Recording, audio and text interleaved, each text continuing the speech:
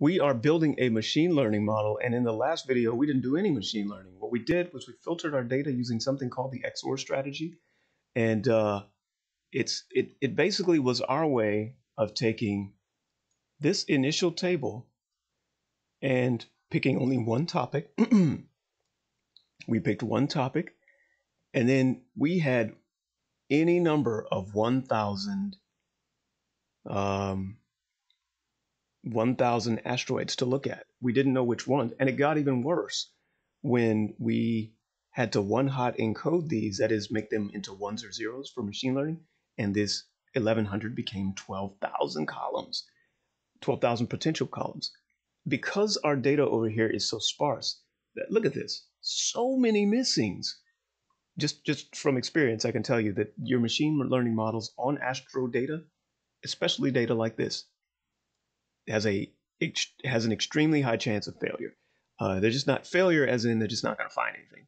What they'll do is they'll say, I'm 95% accurate, and they become 95% accurate by assigning everybody to none. And then it's just too bad if he's none as well. So even in this recording, as we build the machine learning model, we're likely to get a model that doesn't find anything. That's just kind of the nature of the beast. But at least from what we're about to talk about, you'll learn how to set up a machine learning model for Knime. Now, the XOR strategy that we did in the last recording, we basically took all these, we turned them into ones and zeros on separate branches. Like there's the feature we're trying to find, which we chose large family, right? And then there's the label we're trying to find, large family, and then there are all the features, okay? But these features get processed, and we did a whole bunch of stuff in order to narrow down which of those features we should even look at. And we went from a possible 12,000, that's 1,100 times 12 signs, and whittled it down to 100. Okay, so here we are. This is in the format that we're going to want for an ML model. Before I set up the ML model, let me explain a couple of things. If you want to be able to do machine learning in Knime, you're going to need to, first, download Knime and install it. Second, download Anaconda.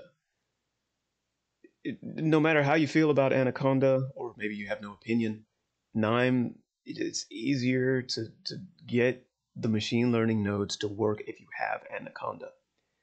So with Knime and Anaconda on your machine, you go into Preferences, and you have to tell Knime where Python is. Anaconda is like a package manager for Python. And so you have to come down here in Knime, Python. And okay, so you can see I have Python 3.76. It found Python on my machine. It probably looked in the path variable. And so it knows. It's like, okay, cool, you've got Python. And this is just for the regular environment. But for the deep learning nodes, you've got other stuff. Python deep learning. This can be a huge pain if you don't have Anaconda and you're fighting versions. What I recommend is that you install Anaconda, you let it find Anaconda, you tell it where it is, and then click on New Environment and let Knime make the sub environment for you. I chose Keras. I've got Conda. This is actually an old environment under an older version of Python. I had to fight this a couple of days ago. It sucks when you have to. And yet it found it. It's got stuff going. And right now it's really using Keras. It's not using this. It doesn't really understand. Look at it. It's giving me yellow messages. You don't want yellow messages. But luckily, when it set up new environment under my old Python, I named it this, and it's legit. It works. Once that works, then you have the ability to do machine learning and make all the layers and everything in here. You need the nodes that we're going to use, and let's go to install Knime extensions. Let's look at what I already have installed. You'll have to find them before you, obviously they come up on this list.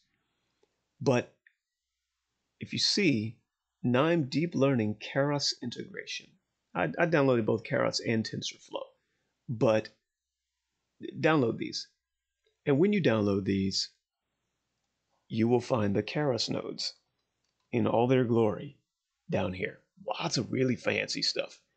Now let's get started, and we're going to use an input layer and a dense layer to do our stuff. In fact, let me tell you everybody you're going to need, at least for this basic setup for machine learning. You're going to need a Keras input layer and a dense layer. It's just a basic, all that is basically saying we've got nodes here, or neurons, right? They're going to take in a table of a certain size, and they're going to do their multiplication, and then they're going to feed it into another list of neurons that are mixing and matching things and looking for patterns. Basically, it's trying to optimize values. That next layer is indicated like here, right? It's a layer down, and then you could just do it. You could just stack as many layers as you want. But for machine learning in Knime, you have to build the layering system first.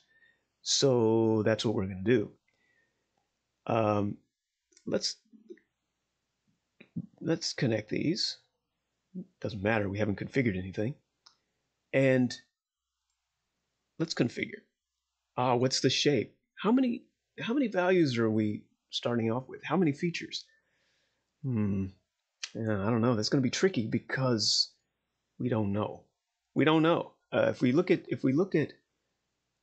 this, remember we XOR'd this, and we XOR'd it against our feature, right? So we chose large family, and then we looked at some logic bitwise relationship between the large family yeses and nos and all the asteroid in assigned yeses and nos. So we're actually not gonna know how many rows we're looking at. So if you observe this one, transpose, we have 115 columns, 114 features, because this one is the label. So this one doesn't count. So we actually have 114 that need to be the shape of this layer, because that's who's coming. That's how many of the columns are going to come into our model. It's tempting to want to hard code 114, but if you run this on anything other than large family, in our example here, it's just not going to be right. So we really need to get the dimensions of this guy. See this? 115? And we have to pass it as a variable here. So what I'll do is I'll use something called extract table dimension. Extract table dimension. Extract table dimension. I like this node. This is one of those nodes that is very considerate. Not only does it, you just hook it up and run. How many features? Columns do we have, right? Oh, look, there. But not only does it spit it out in the table, but it spits it out in a variable, which is totally what we want, because we don't want to do operations on this guy with his actual data. We want to pass this attic value. It sits up in the attic of the node, right? It's a flow variable, and do math on it. Namely, we want to subtract 1 because that's the label. So, but it's a variable, so we're not using a math formula. We're using a math formula variable because we're operating on the variable. Number of columns, -1. And that's going to be the num features. And we'll convert it to an integer. Get number of features. I totally messed that up. Features. Okay. Boom. And we're going to feed it into here. We want it to inform our shape. So let's have, okay. Anyway, shape. Look, M shape. Keras tuple.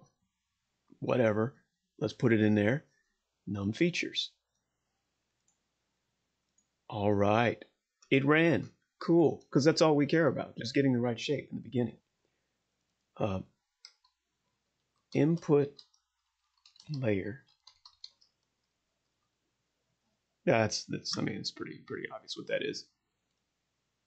No, has a starting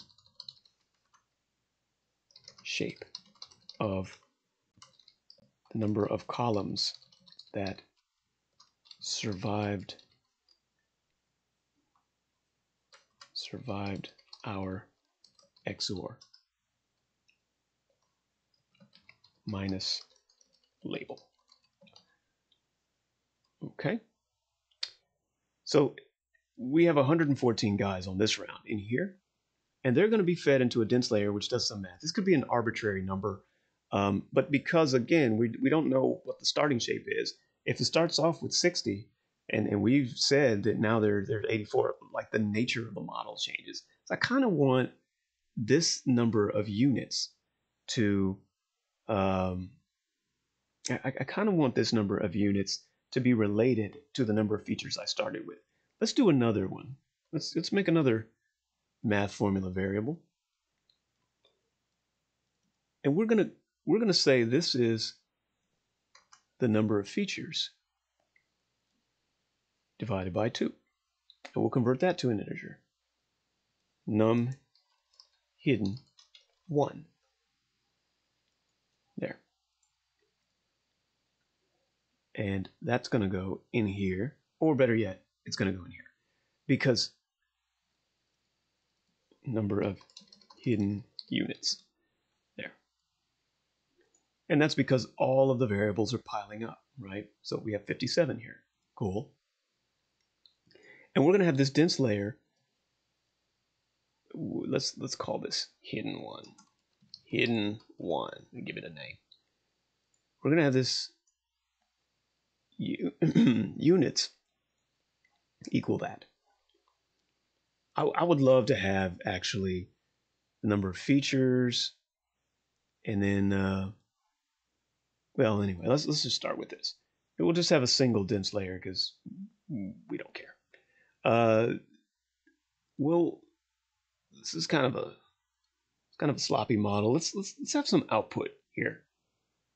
Keras set output layers. Is that what we want? I don't know if this is what we want to use. Oh, this is interesting. I haven't used this one before. Oh no, I don't want to do that. I don't want to do that. This is like a way of breaking it up. I get it. We're going to set the output layer this way. I'm just going to add another dense layer.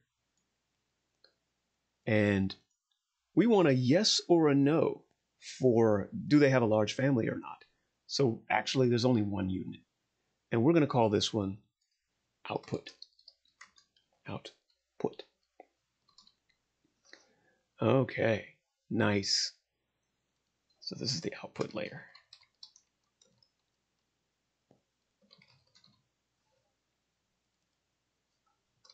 Hidden layer. Okay, there. Cool. We got a model. Now, once you've built your model, so this is the layering system that your answers here, I say answers, but your data here is going to pass through.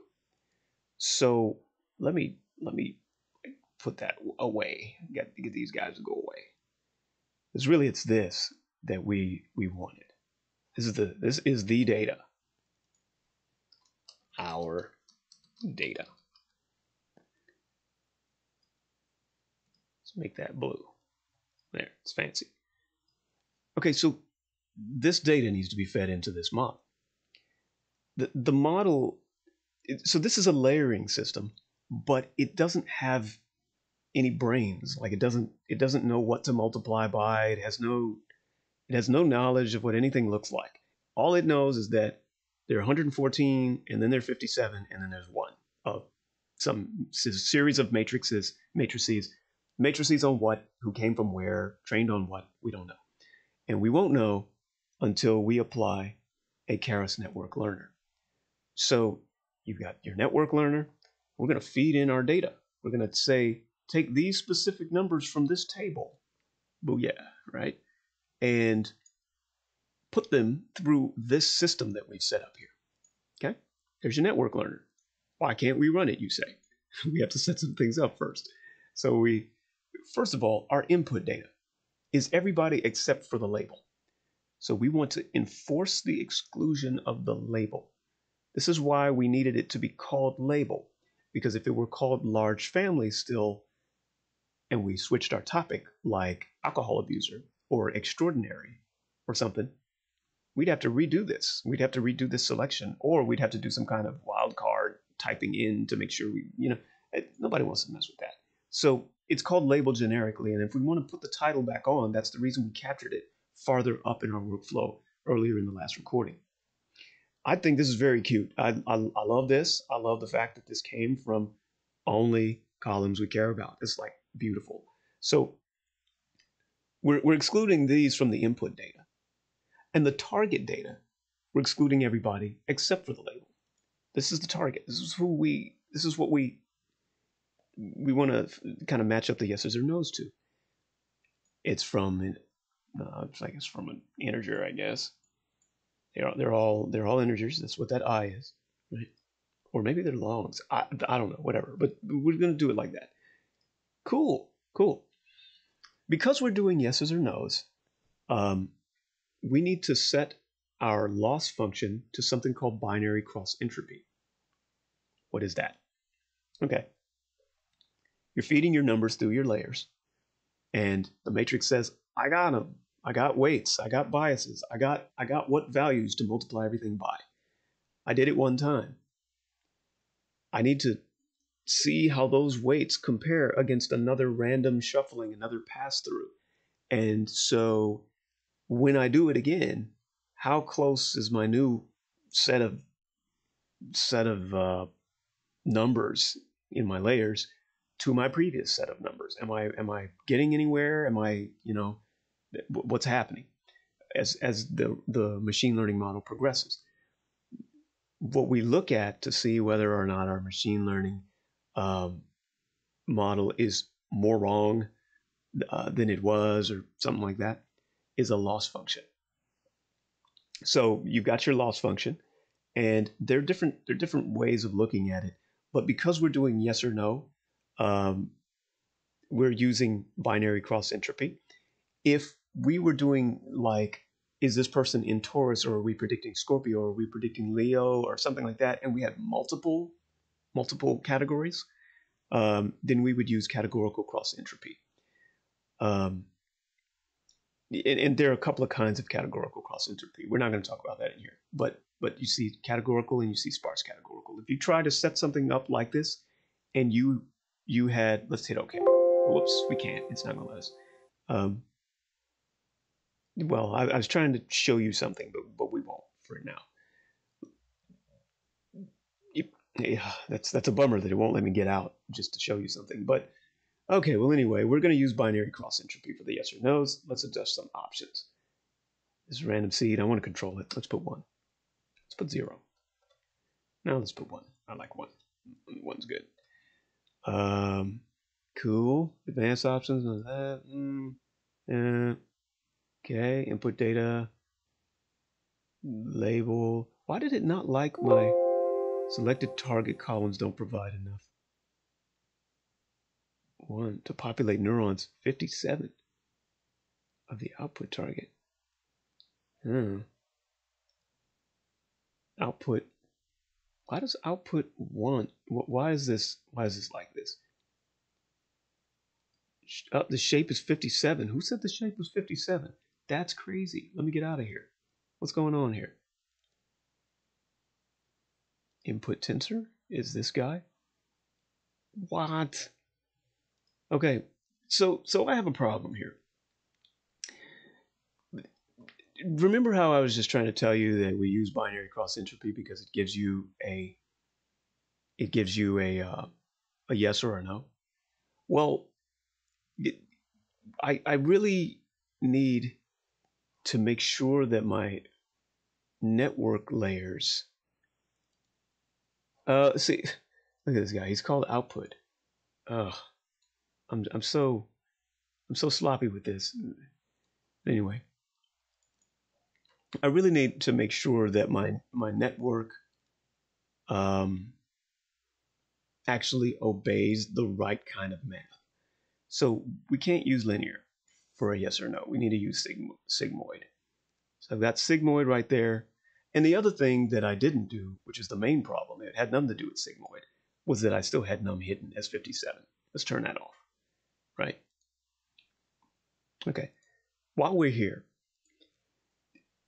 I can explain activation function. And activation, okay, so you've got your matrices, right? And they're multiplying in their numbers. And basically, if they get a number, let's say it's 0.2, they want to multiply it and they want to add to it, and they're going to combine it with other nodes, other neurons, and other layers. If you leave it the way it starts by default, linear, then it's going to get that 0.2 and it's going to operate on it, it's going to pass it on. It's just going to, and if it's 0.3, it's going to pass on to 0.3. If it's 0.4, it's going to pass on to 0.4. It has no gatekeeping as far as how the math works. Not the math, but how the pass-through works.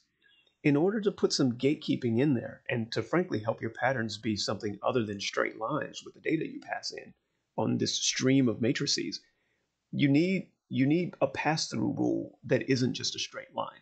And these are essentially pass-through rules, all these guys. Softmax, which by the way you use for different categories, more than two. More than yes, no, you'll use softmax. Here, we only have two categories. And so we're going to use something called sigmoid. Sigmoid is an S-curve. And the S-curve basically says, look, if you're closer to 0, we're going to drag you down to 0. Otherwise, we're going to drag you up to 1. And so it makes it more of a yes-no type result. You need this on your output layer for at least the basic model that we're building to get the yes-no probabilities to kind of work cleanly instead of being these sloppy lines. While we're there, by the way, speaking of nonlinear pass-through, we couldn't really adjust anything on this. But, and remember, this is not one, it's a variable. But on this one, again, we kind of want some gatekeeping in here so that it doesn't say, oh, I got a 0.4, pass a 0.4, right? So we're going to use any of these kind of nonlinear functions. Very standard is ReLU, a rectified linear unit. Rectified linear unit means that if it's negative, don't pass it. If it's positive, we'll pass it. So it's still linear. It's actually kind of quick because it's linear. If I get a 0.2, I'll pass the 0.2. If I get a negative 0.2, I pass 0. And that way I can start like chopping out neurons that aren't doing the job. This asteroid has nothing to do with anything. And it keeps having nothing to do with anything. So drop it. ReLU will, having a rule like ReLU will allow you to do that. You have to watch it though, because ReLU, because it drops things out, your model may have dropped it out permanently, and then on a later version of the data set may need it back, and it can't get it back. But anyways, that's more advanced stuff. So we've got a ReLU here, and then we've got a sigmoid here, and we turned off that crazy parameter that said it has to be 57. Okay, and it forgot. Okay, look, I went in, I adjusted my layers, and now it doesn't work because it forgot how I set everything up. Target data is the label. Enforce that all the time. Input data is not the label. Enforce that all the time. Options. We'll leave all this as it is for now. I want to control what kind of randomness comes out, so I'll just put a 1 there. Go booyah. Oh, it's yellow. Oh, we're so close to running a real machine learning model. So I'm running it. Mouse over, see what happens. Oh, we got stuff. It's printing out. Things are printing. All right. We ran our model. What is this? Right? Oh, what happened? Okay. I can't read this. And I know you can't read this. So here's what happened. We took our data from in here and we basically let this guy learn. I'm gonna air quote that because It actually only ran once, one epoch. Didn't learn anything really. Uh, it may have tried because it had different batch sizes, right? It said, "Oh, let me take 100 of these 1,100 records," and oh no, you know what? Well, anyways, whatever. Let me take 100 of these 1,100 records and try to learn some stuff. But really, who knows what it did? It only got one pass through. It didn't even get to improve. So how do we read this result? We have a learner. We follow it up with a Keras network executor. This thing teaches these layers how to understand the relationship in this data. Once these guys have been learned, they're going to use whatever weights and numbers they came up with to try to serve as a rule for predicting on new data. We don't have any new data. We have old data. We have the original data. So we're going to feed the original data in there. And this is basically saying, hey, here's my table. Learn the patterns from my table. Can you use the patterns you learned to predict what my original table stuff was? This is not proper machine learning, but we're setting it up here. So anyways, we're going to execute, and let's see, the input columns will be everybody except label. We don't want label. Force the exclusion. And advance. We don't need any of this. Output. We do want an output. What kind of output? From the output layer. Oh, look, our layers. Cool. All right. Hey, we win. What are we going to call this? We're going to call it prediction.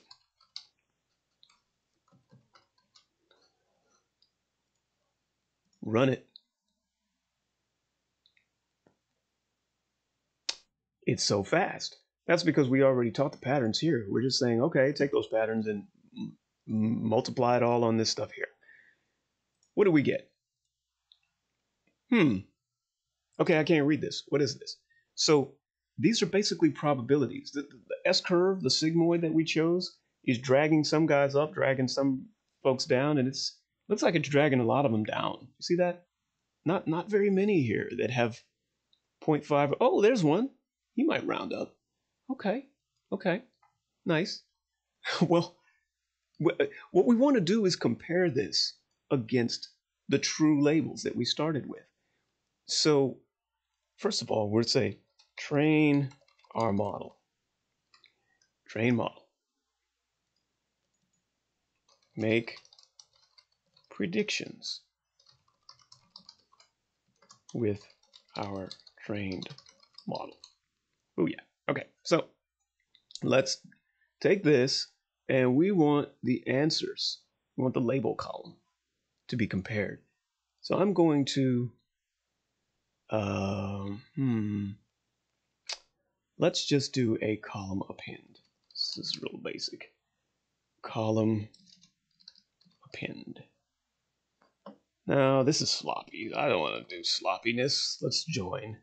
Let's use a joiner. Transpose him on him. We're going to do an inner join on the row IDs. That's all. But in column selection, we only want the label. I love that Knime finally cleaned this up, this joiner. It used to be pretty rough. Okay, we only want to join the labels, and we only want to join the predictions. We join. All the row IDs are still in there, right? Yeah, 1129. Look, okay. Here's what the actual label was. Here's what the prediction was. Oh, this isn't looking very good. Oh yeah, this is looking kind of bogus, man. Yeah, this model's bad. All right, but and I warned you at the beginning of this. What was I looking at? When we round these, which we're about to do, okay, these are going down to 0. This one's also going down to 0, so this one's going to be wrong. This one's going to be wrong. This one's going to be wrong, but this one's going to say 1. Oh, no. These are both going to be 1. Oh, this is awful. Wow. Okay. how do we? Okay, first of all, let's put our math formula in here. Attach true labels to predictions. Okay. Here, we're just going to round this guy. Round him. And we really didn't even need to do that. We could just say convert to int and replace the column prediction 0. Round predictions. All right. Yep, quite wrong. Look at that. Wrong. Got a couple of wrong ones here. Got a couple of wrong ones there. Pretty wrong.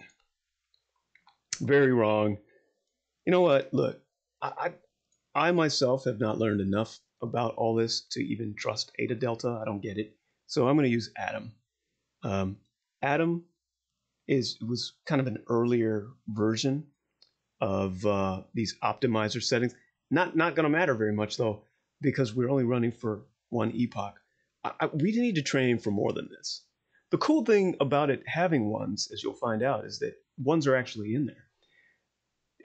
I've found that as this thing learns, it wants to have everything be 0, because most of these samples aren't marked as having a large family, which was the topic that we chose, the label, right? So we need to have this thing run several times. I'm going to have it run 10 times. And we're going to use one of the earlier versions of Atom, not these newer versions. You could also use, I don't know, maybe stochastic gradient descent. Basically, what is this? You go through one round of your machine learning training, and then you can go through a second round. And the second round can have newer results that build on what happened in the first round. How that happens is basically your optimizer. One of the original kind of rules for this is stochastic gradient descent. So if you're looking at this amount of deviation when you're too far back, and this amount of deviation when you're too far forward, but then it reaches kind of a minimum amount of deviation, you can think of it as like a bowl, like a parabola. And what we're doing is we're taking this line and we're trying to shrink this line down to the minimum, basically. That's stochastic gradient descent. And Atom is like an update of that. And then there's other versions of it. But I don't work with this very much. So we're going to use Atom in here. And okay, training batch size, epochs. Okay, cool. This will work. And here it goes. It's running. Should be kind of fast. And if it's not fast, that's actually kind of good for us, because I'm going to show you something else that's really neat in Knime machine learning. How'd we do? Oh, zeros. Oh, no. Look at our specs. Oh, bad. The lower and upper bound are zeros. That's not good. It told you that everything is 0. But we can prove this to ourselves by introducing a scorer. And the scorer is going to tell you, you're given your labels and your predictions, how accurate were you? Open views. There you go. So it said that the 1,080 people who did not have a large family did not have a large family, and the 49 people who did had large families. That's what it said. It's all just kind of, yeah, I don't know. It didn't find the patterns. It didn't find what makes for a large family. Now, there are a couple of points about this. First of all, we have set up a machine learning model. That's cool. It's really, because the data is so sparse, it's not, we said it's yes or no, but it's really mostly no. And because it's mostly no, I don't personally, I don't think that machine learning on this kind of data that looks like this this stuff over here with all these blank spaces, and you don't even know about these guys. I mean, even if you successfully trained a machine learning model, um, basically it's training you what is both having the trait and being known to have the trait. And so there are hidden assumptions behind such sparse data. So for example, alcohol. Okay, first of all, is alcohol the same as abuses alcohol? I don't know. Why are there two columns? Just looks, I guess. I don't know, maybe. But somehow, what is that to lead us to believe that these people didn't use alcohol? I don't know, man. Alcohol is kind of, who knows that? Who documents that? And so even if we successfully trained our machine learning model on data like this, which is the kind of data we have for astrology, right? We don't send out surveys to all people across history to say, no, you must check this box, yes or no, right? So this is kind of difficult. You can do it, and I would do it more on text data from wikis, which is what I normally work with.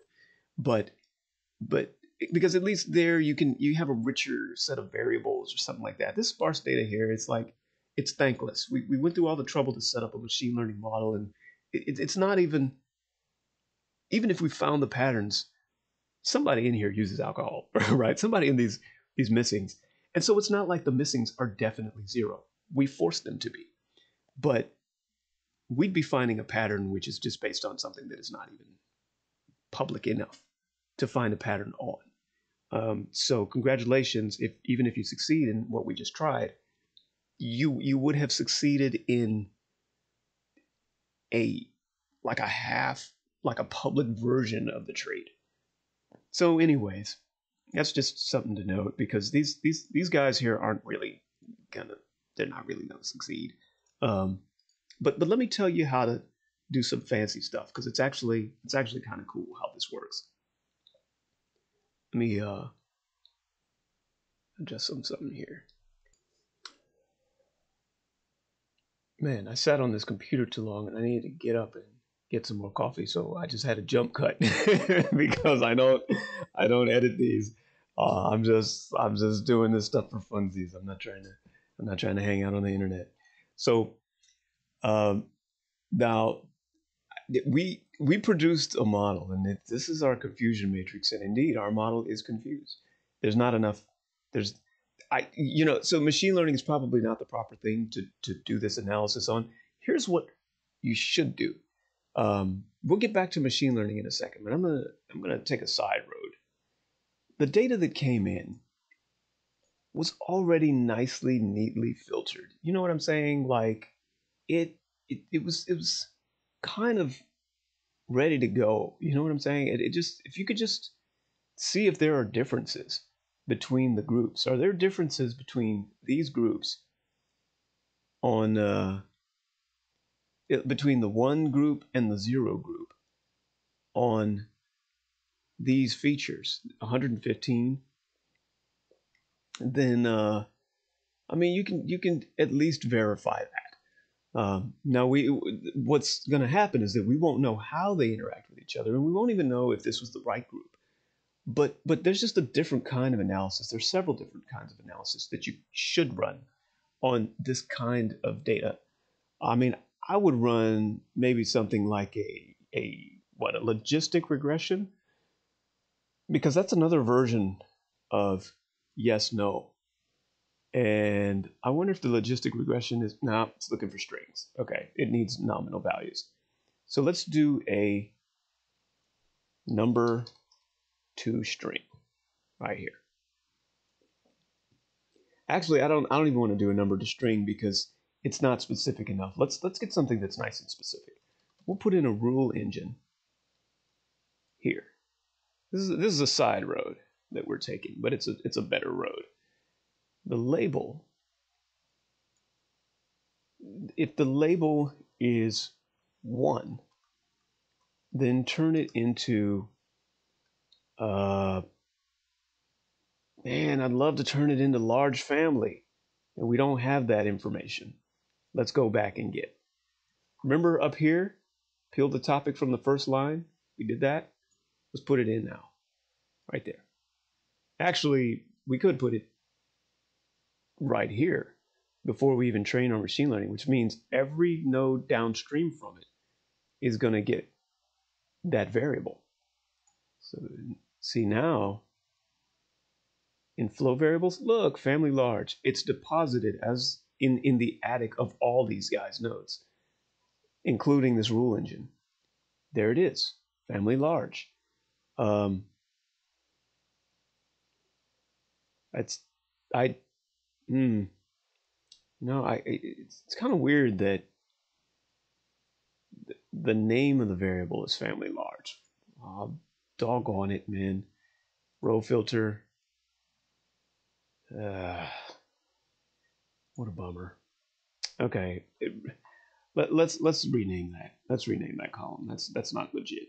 So variable expressions. Variable expressions right here. From here, there, our function will be called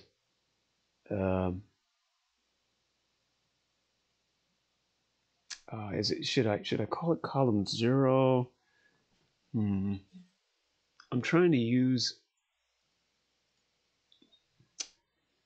what do I have here? I need to think about this because I want this to be such a bummer. Let's just do a basic column rename. Let's do column expressions. Column expressions.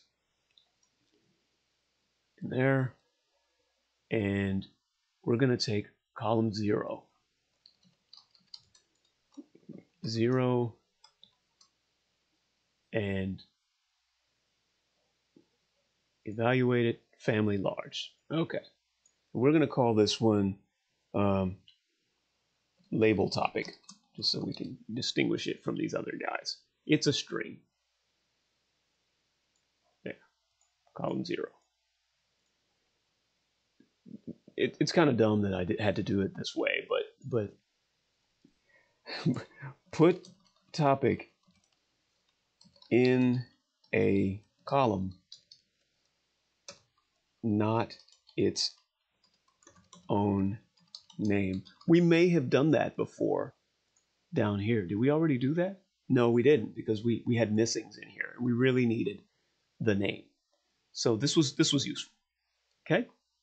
This guy gets passed into the table row to variable, and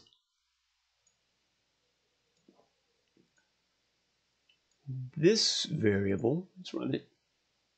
See the variables? This variable is one we can generically use, right? Because it won't always be named this. That was my problem. Okay. So, if the label topic equals 0, then we'll call it normal. Normal. Otherwise, we'll call it what it is. But we're going to replace our label.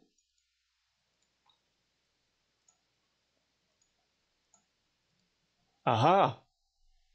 Wait a minute. This is backwards. It's totally backwards. Wait a minute. What is that?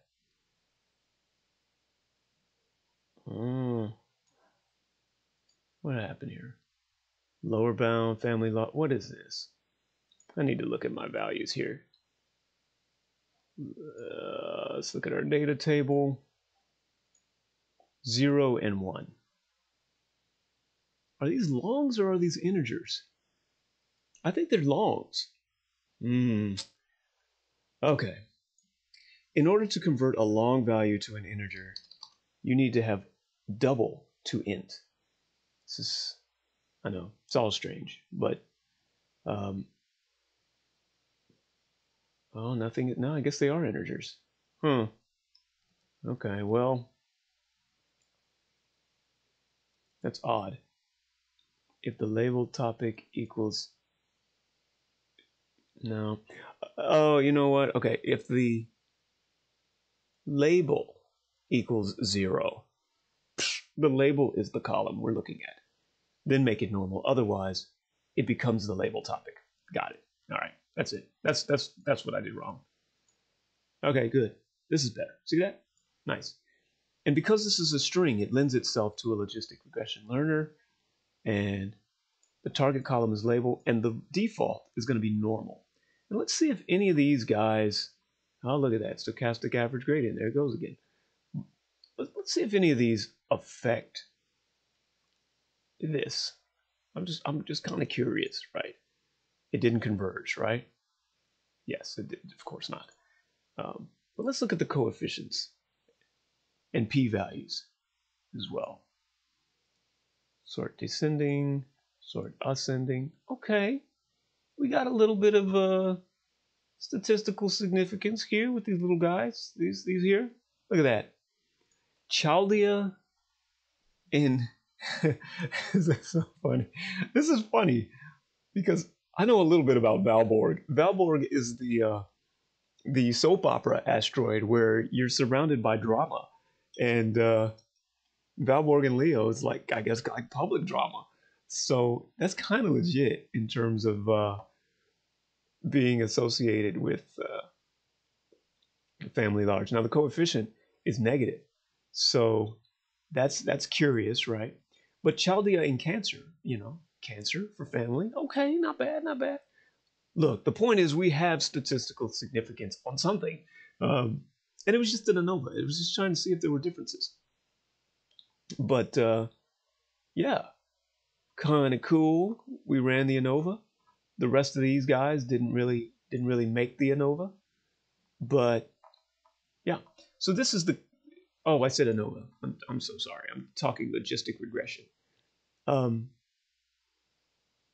yeah, but still kind of cool. Kind of cool. We could use a row filter on this and then chop out these guys that are above 0.05. And you might say that these are the 4 asteroids that make sense as being associated with large family and call it a day.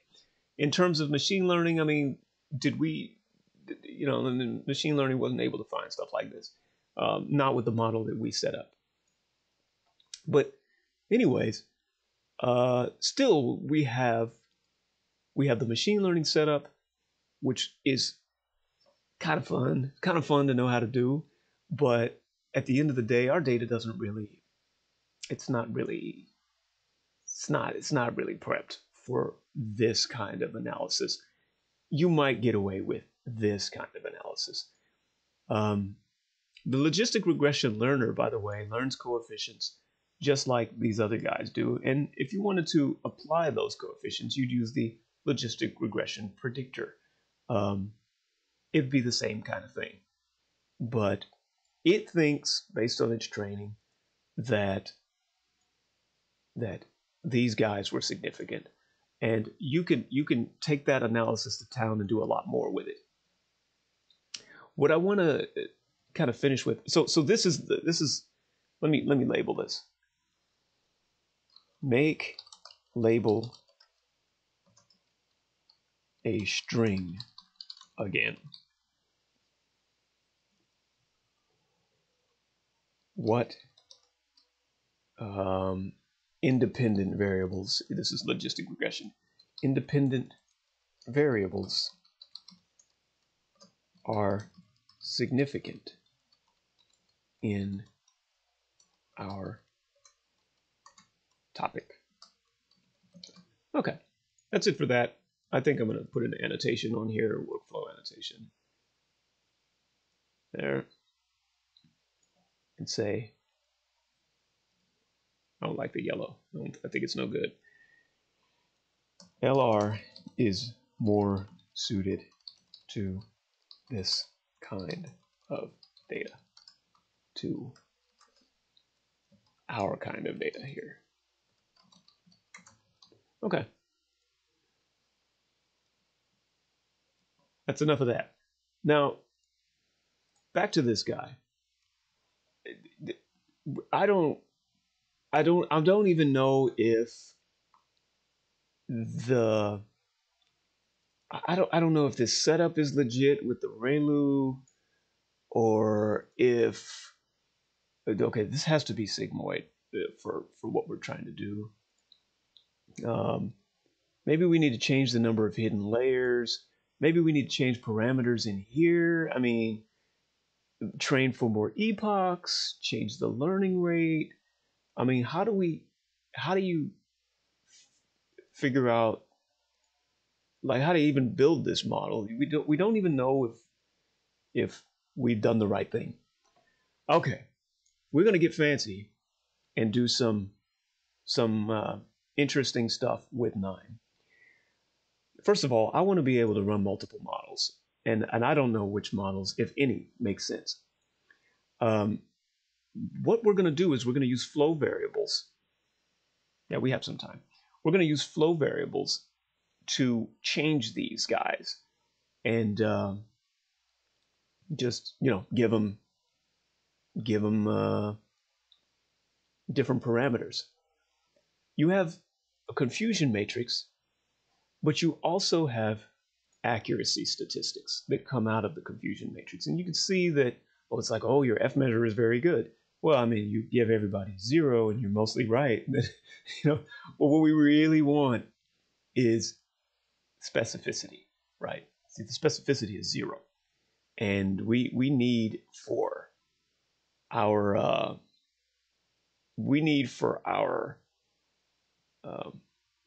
I guess our let's say we had true positives, and then we had false negatives. We really need for our true negatives, I guess, to be correct. So we've messed this up. Let's see what we got here. We're going to collect these accuracy statistics based on some parameters that we're feeding into our model, and we're gonna move this guy over and set up a loop, a series of loops. First, let's look at what kinds of parameters we want to vary. I'm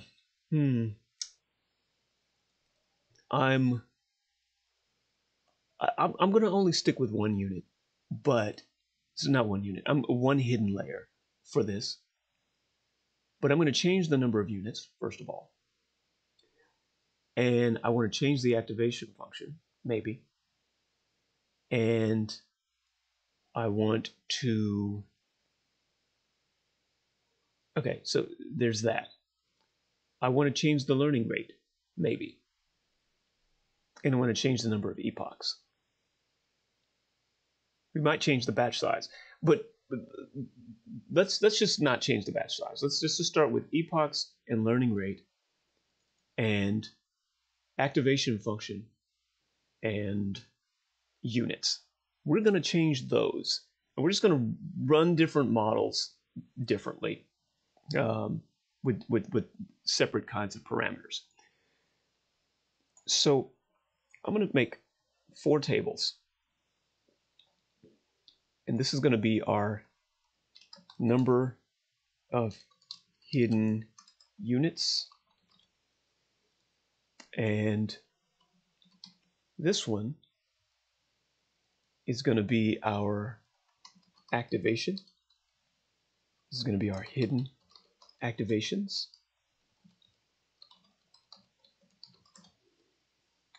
This one is going to be our learning rate. And one more.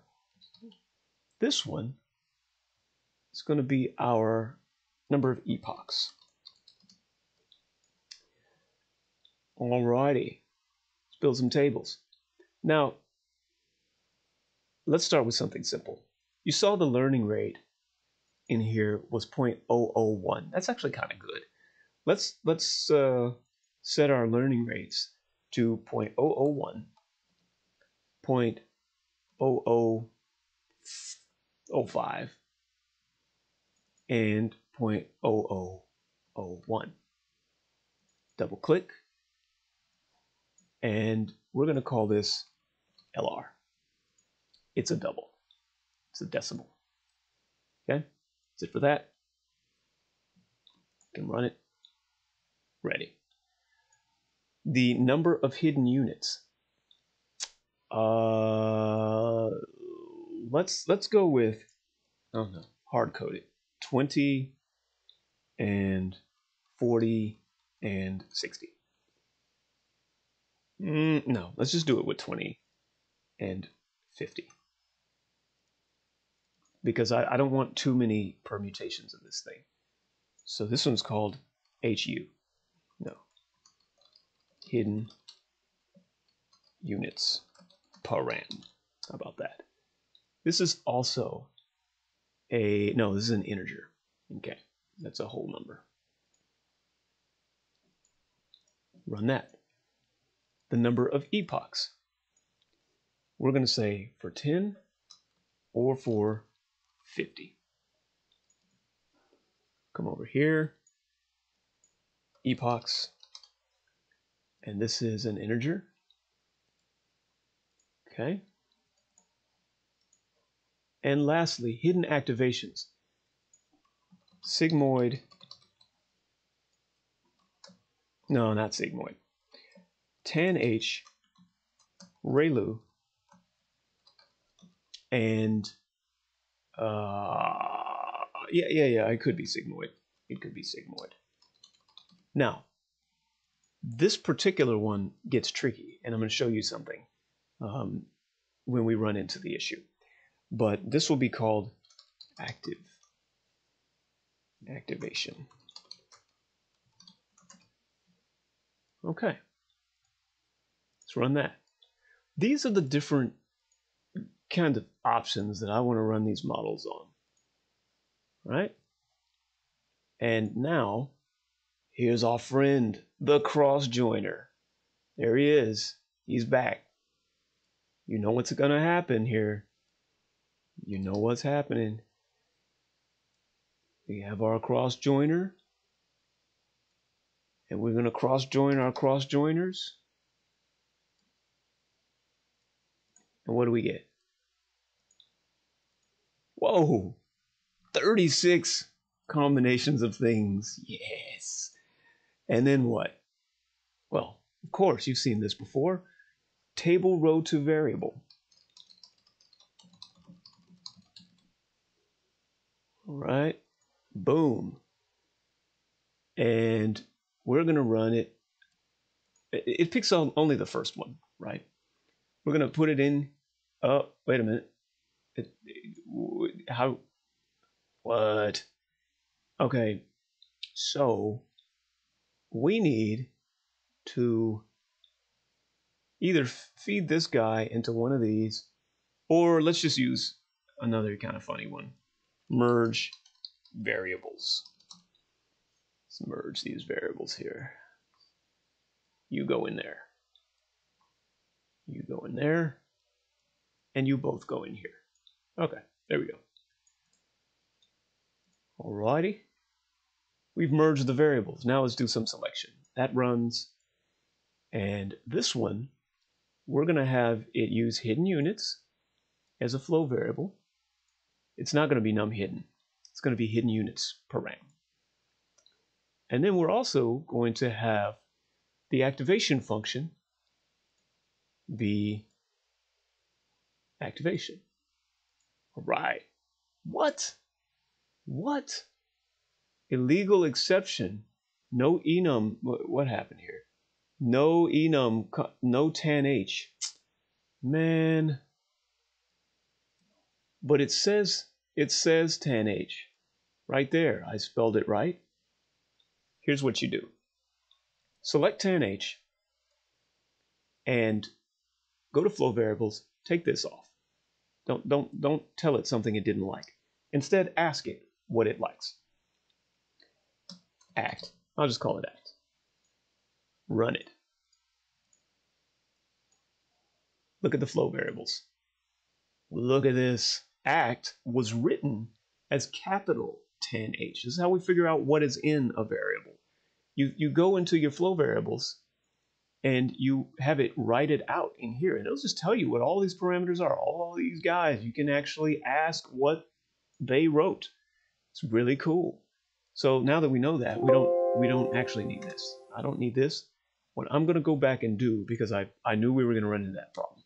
So what I'm going to go back and do is go to my hidden activations and turn it into the versions I know Knime likes. The capped version. There.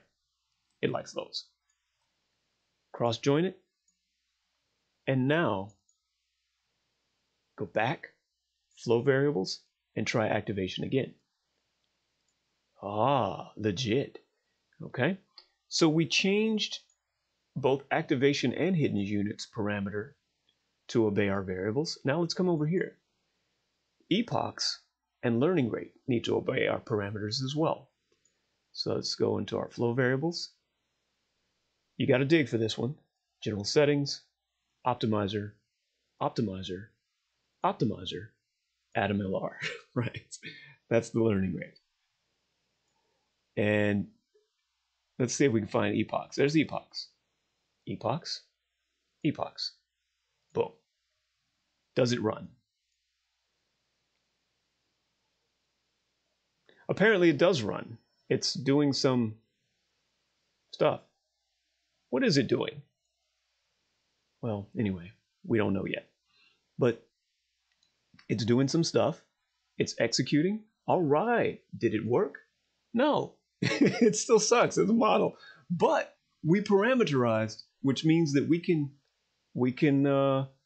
keep this thing going. Now, this was our result. And if we're going to be collecting accuracy statistics, I would love to turn our variables into columns, frankly. Like, that'd be neat. Let's see if we can do it. Is there a node? I've never used such a node, so I don't know. We'll find out. Variable to table column? Does this work? Wow. That'd be neat. Okay, take your variables, take your accuracy statistics, and put them on there. Does this work? It doesn't look like it, really. Variable to table column. Includes, contains all variables converted into new columns in the resulting table. Maybe I have to configure this. Oh, wow. This is awesome. I've never used this node. So, yo, this is everything. Look, oh, we're just gonna go shopping then. We want the label topic, which is family large. We want the hidden units, activation, LR, epochs. It'd be cool to have the number of features. And dude, we could just put the whole thing in there, really. And then these are already supported.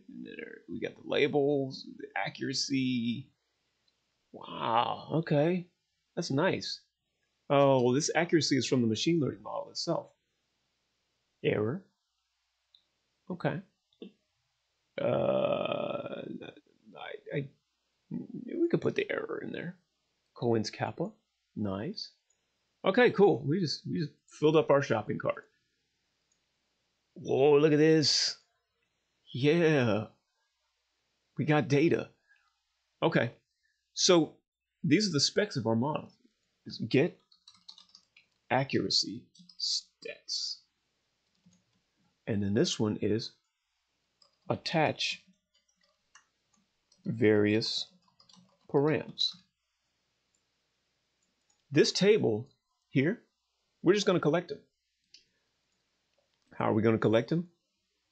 One more thing. We're almost there. This is a table row to variable loop. I need to save this. I haven't saved it at all. I'm flirting with disaster. Okay, there we go. Boom. Table row to variable loop. and variable, variable. They wrote a variable, a variable loop. I'm sorry. It's 1:53 a.m. in the morning. I'm, you know, little bit excited. Loop end. Let's add an iteration column, generate brand new IDs, and ignore empty tables. Don't change these specs. And for every combination of params, see how our model did. Let's run it. I'm going to run it, but then really quickly, I'm going to dash over to, oh, it's doing it. It's doing it. Okay, right click on this, go to View Learning Monitor. I don't know if I've shown you this. Look at this. As the Keras Network Learner is running, you can actually watch the monitor go. And it's showing you all the, like the loss functions and the look, it's trying to do it again. Oh, it's doing it again on a new set of parameters, this time with 50 epochs. See, you can look at the training data, you can look at the loss, and if you want a smoother line, you click that. And okay, I like this. I like this. But I don't like it. And let me tell you why. I'm going to cancel this because, like, I'm going to stop it now. It's going to cut it out. Stop it. Stop it from going. We're so close to having some legit machine learning going on here. The problem is that we started off with this data, and we're training it on data, and then we're testing on the data that we're training it on. And we have no way of checking either whether or not we're even doing a good thing. We need to split our data into a group that trains the model, a group that checks to see if the model weights as applied are making sense. It's called a validation set. And a group that it's supposed to legitimately predict on, which is the testing set. Okay, so we need a training set in here, a validation set in there, and a testing set in there. And here's how we will produce that. We're going to use a partition node, and we're just gonna put it in there. See, we have this model going into like 3 different places, but yeah, that's not right. Partitioning allows us to take the top 70% randomly, and let's use a random seed. Oh no, we're gonna take it. We're gonna we use a random seed, but the random seed will be 1, and it'll shuffle our stuff.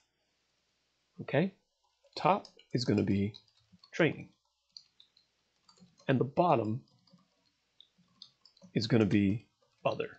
It's another data set. Run it, and it took our 1100 rows and said, I'm going to train on 790 of them.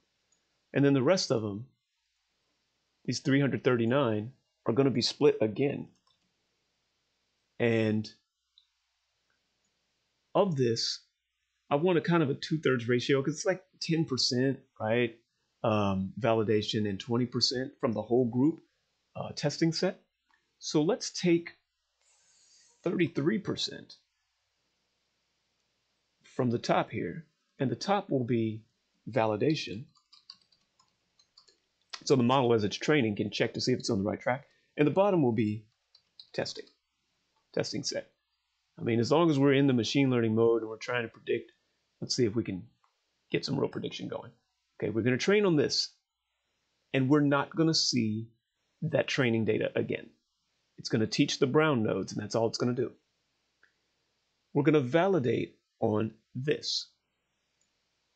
We're going to test on this, and the testing is the truth. So we're going to join the testing to these guys' results. Okay. I'm not sure why that. Oh, good. That was scaring me with the red light. It was scaring me, but it worked. Okay. This is legitimate machine learning. It's going to not work because of the many times I've already told you that our data is really no good for this kind of problem. But we are like set up. This workflow, the way it is, it's doing some machine learning. Well, it's doing some matrix cramming. It's not going to learn. I don't expect it to learn much, but it's making an attempt at least. And we could watch the learning monitor and just, yeah. But see, now that we have validation data, we can look in here and watch the validation data go. All right, and really the validation loss is what I'm concerned with.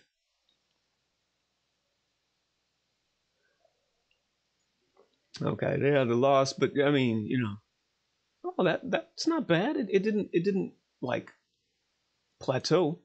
I'm gonna pause this so you can kind of see what's happening. We're gonna pause the execution, let it run through this round.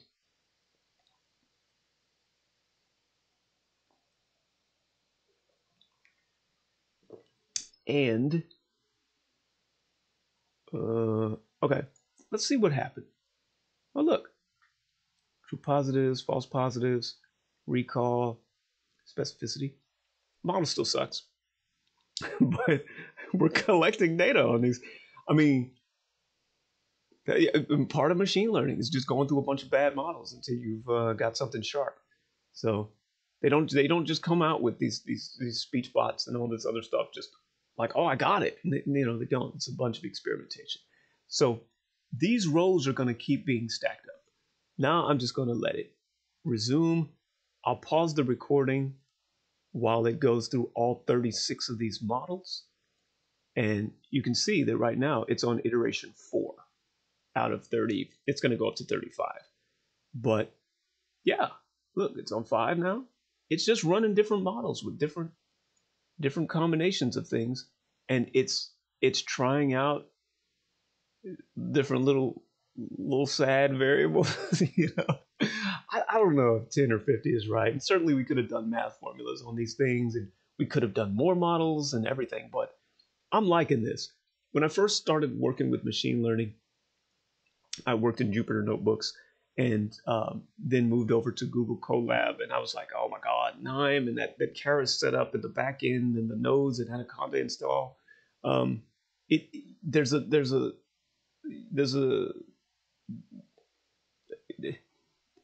you have to like get so far in merging how Knime works with all of this before you can appreciate why you would want to use Knime to do this.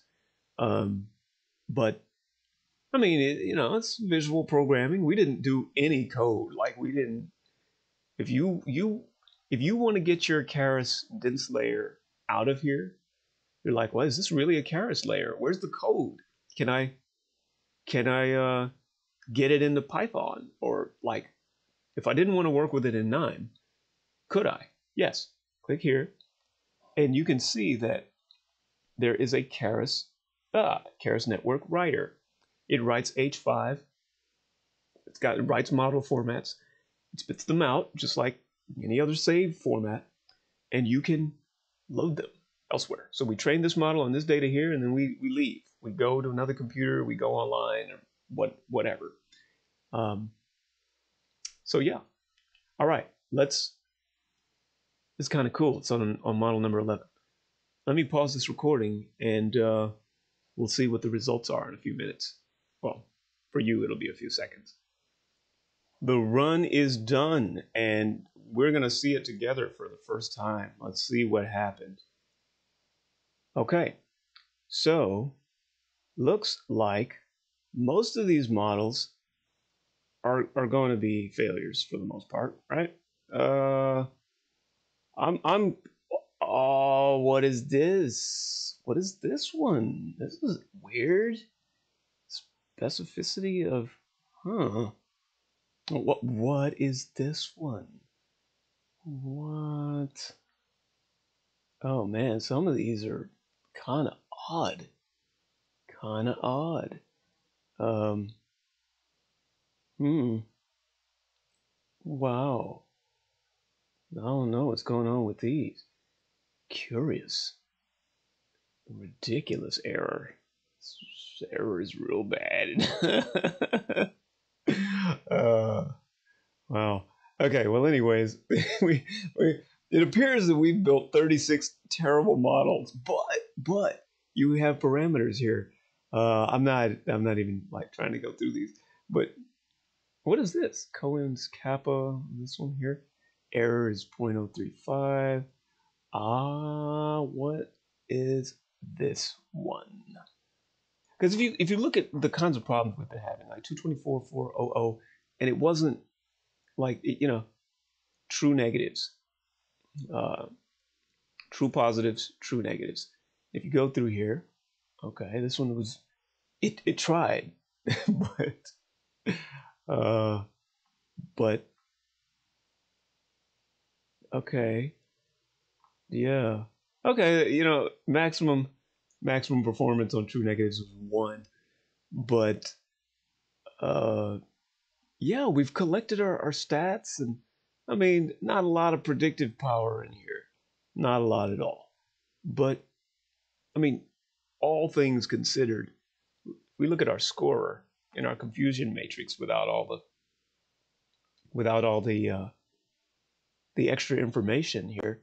You can see that apparently in our testing set there were a mere four four people marked as large family. And we could just look at this last kind of piece of data here, and there's one out of these 228. There's two. There's three. There's four. Four. Just four. What a dang shame. So it turns out that when we collect our results here, and we get even one true negative, even one, right here. I don't know if that was luck or what, but it had one true negative, um, three false positives, five false negatives.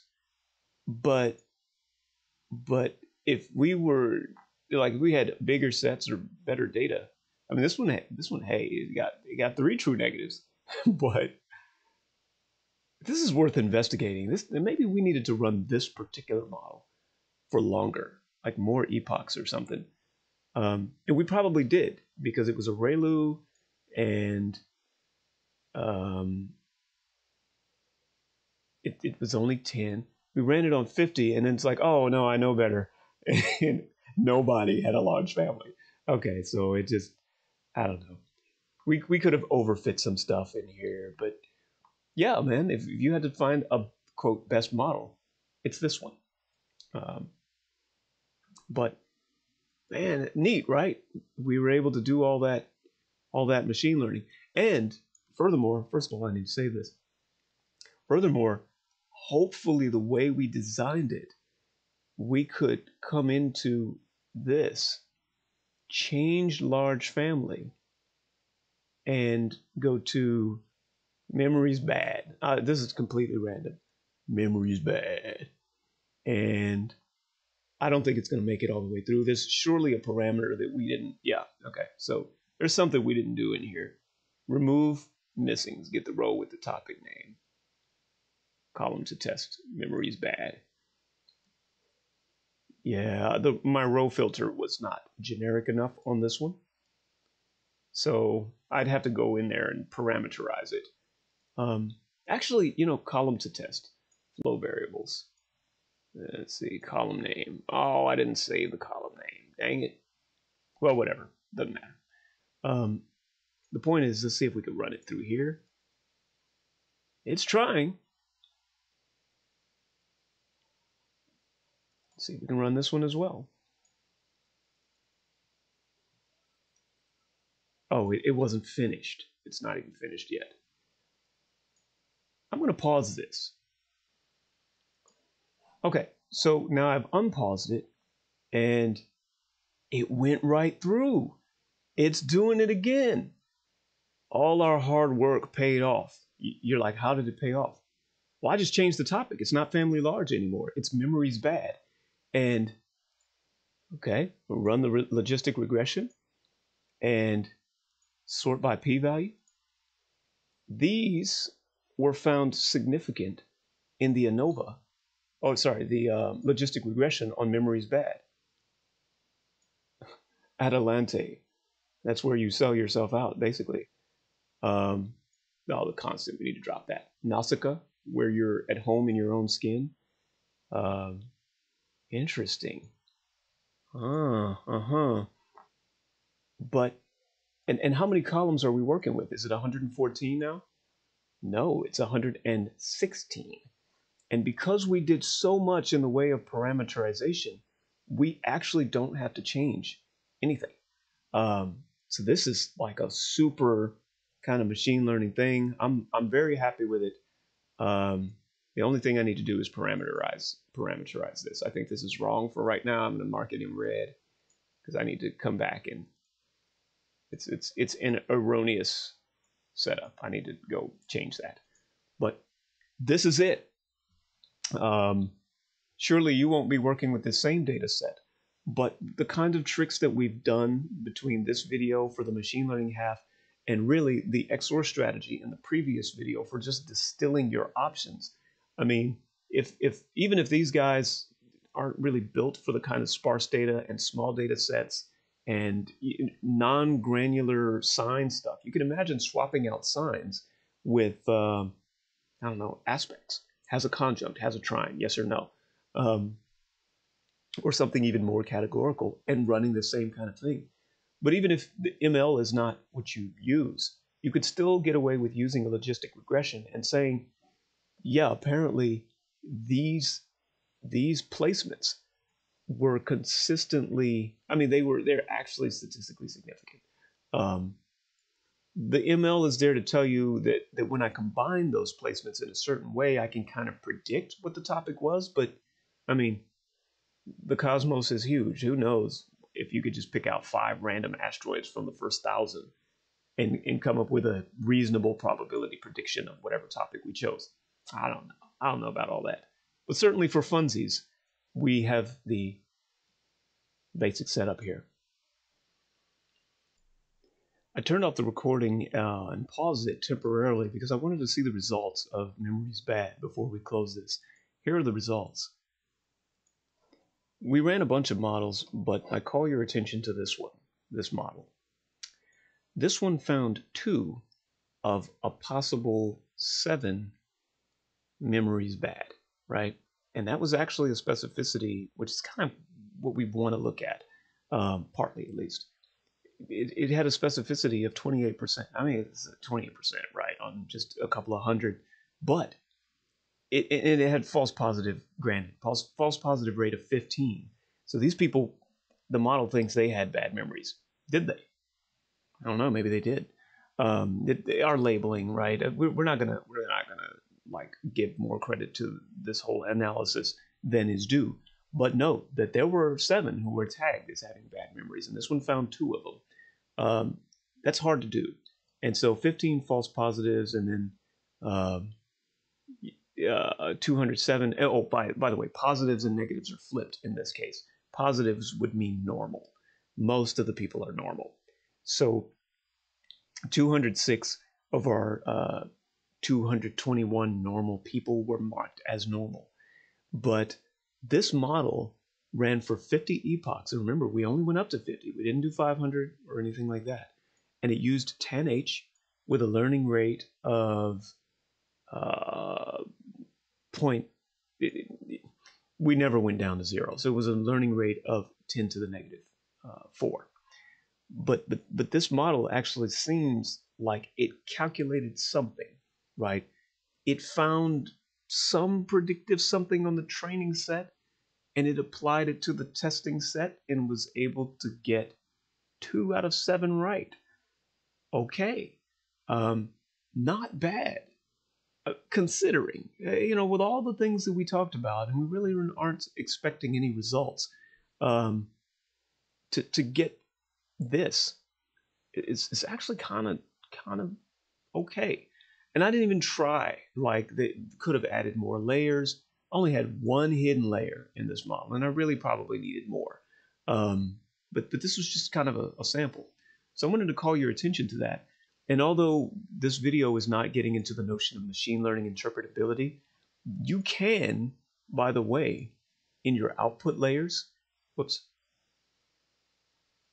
in this here, actually it's not this one, it's this one. You can add other outputs, like add output, and you can spit out what the hidden layer and the input layer actually had as coefficients, as weights. And if you want to do some analysis on that, have at it. Now it's going to get a little bit tricky because they're dense layers and they're taking input from all kinds of layers before them. But if you wanted to know the weights and biases and things like that, there are ways to actually get that and see in the way that Google Playground has you kind of feeding through watching it. You can get a piece of that at least in Knime. And if you want to do it Pythonically, using Python, you don't even have to use these. You can use straight Python and get it. As far as who the culprits might be, our logistic regression showed that these guys had positive coefficients for bad memories. These had negative, and positive coefficients given that the reference group was normal. So the more positive it was, the more it climbed away from normal and towards memories bad. And so these three, Adelante and Scorpio, where you sell yourself out under pressure, basically, or as a pressure person, Ampella, where you build a creative empire based on analysis. You can think of this as really excessive nitpicking. And Lumen, I don't remember what Lumen does as an asteroid, but these might be things to look at. So I was going to go ahead and close this video by saying, maybe machine learning it needs to be tempered with a bit of not common sense, but common practice on how we normally decide what an asteroid does. We're like, well, I've observed it in these people, and this is the pattern that I get. But turns out that the ML actually found something, and the logistic regression found something, and they meet. And when I say something, I mean p.05, right? So pretty legit. It turns out that maybe there's some hope even on some questionable data. Look, the Astro Databank stuff is really good, but for machine learning, questionable. But apparently there's some hope for the use of ML even on that data after all.